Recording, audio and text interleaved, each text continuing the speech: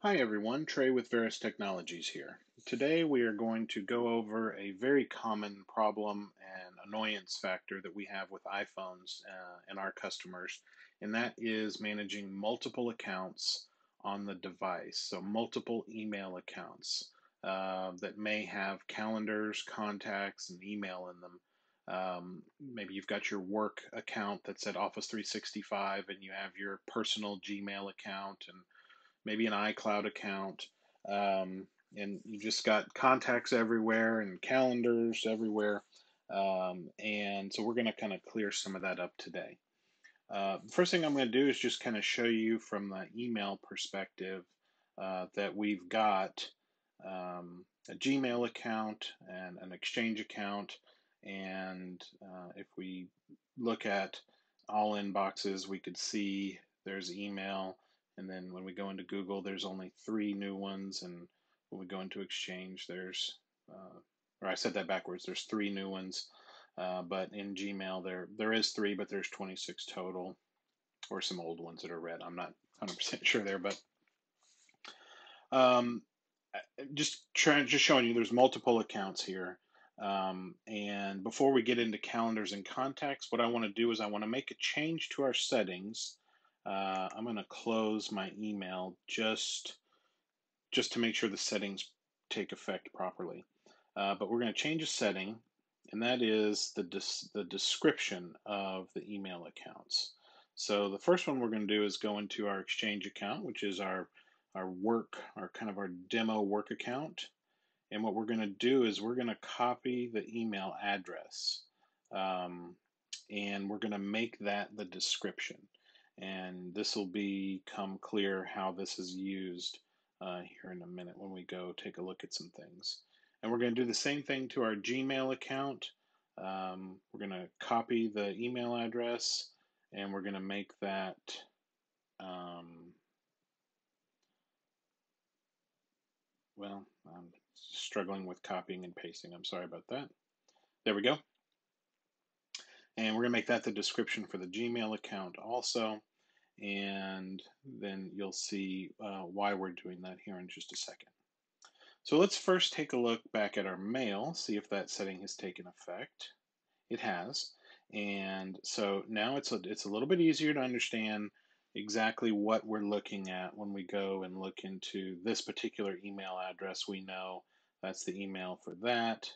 And when we go into our Gmail address, that's email that's for that account.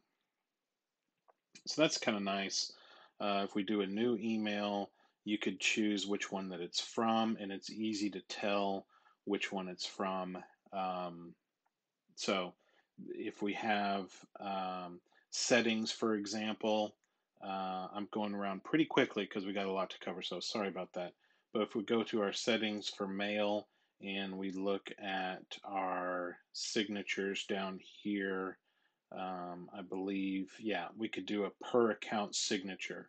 So for our Gmail account, which is kind of our personal one, we can, just do one signature.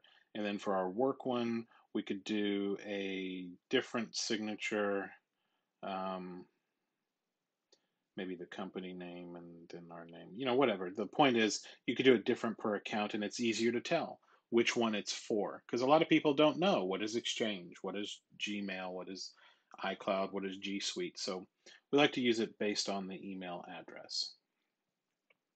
Okay, let's look at another challenge related to this and our calendars. When we go into our calendars, normally by default, they're all on. I've already turned some of them off. So it could be kind of messy, which one's on which calendar. It's good to look at all of them together, but where is it stored? Where is it saved? And so now that we've renamed the accounts to the email addresses, it makes it a little bit easier to tell. So we could say, really, I really only want to look at my work calendar right now. Oh, and someone else in my office, I want to see their calendar too. There we go. That's pretty easy to do. Gosh, I really just want to know what's on my personal calendar right now. Um, there's nothing on my personal calendar for today. So I'm sorry, that's the wrong one. That's the one. As you can see, it can be kind of confusing. Um, so this kind of gives you the the understanding of how these different accounts work within the calendar area. When you do a new appointment, you get to choose which calendar here in the middle, which calendar is this being put on? Well, now it's a little bit easier to understand. Oh, it's I want it on my main work calendar, so put it there. Um, let's just do a quick test meeting. 2 to 3, and we'll add it. Now we don't see it. Why not? Well, we're looking at our personal calendar. So let's go take a look at our work calendar. And there it is, test merging. It auto-corrected to merging. So that's how renaming those accounts can help with your calendars. Um, Contacts, it's even a little bit kind of more tricky. And it has the same concept of the groups. They're called groups, and you could choose which account to look at. Like I only want to look at, well, here, I'll look at all of my work contacts. And there I've got 4 of them. And maybe I want to look at all of my personal contacts. Well, I have 2 of them. Well, if we look at all of them, there, 1, 2, 3, 4, 5, 6. We've got all 6. Now, when you go to add a new contact, you don't have a place to choose where you're saving that contact, which is kind of silly. But there are 2 ways to handle that. The first way we handle that is in settings and then contacts. We choose the default account. So I want that to be my work account because that's what I usually am saving contacts to.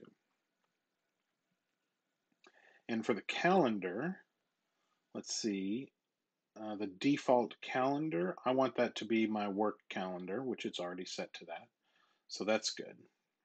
So now back in contacts, when we go to add a new contact, we'll just do Jim Bob.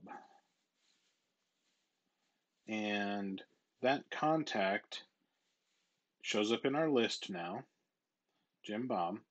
And let's make sure that it's put in the right place, and that's our work contacts. There he is, Jim Bob. And we can turn those off and look at our personal one. Not there. So that's why we name these contact lists and accounts, so it's easier to determine. If you wanted to put a contact in your personal account at this point, that's not the default. The way you do it is by only showing that one. You show your personal account, and then you add the contact there. So again, you could kind of see that it's a little messy. Here we go. Personal contacts are there. If we flip over to our work account, personal contact is not there, but let's show all contacts. There's our personal contact.